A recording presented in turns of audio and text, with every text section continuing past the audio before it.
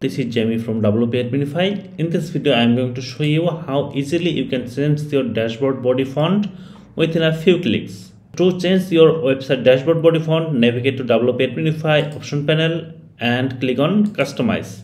Then you will see an option called Body Font. By default, it's no need to change if you use WP Adminify, and just click on this font family and search for your desired font. For example, I'm selecting Ubuntu and going to use the italic version, and let's save it.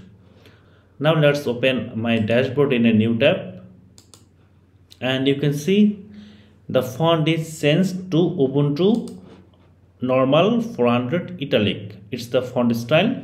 You can change your desired style. For example, let me select 700 so that it looks too bold. I'm reloading, and you can see the effect of font style.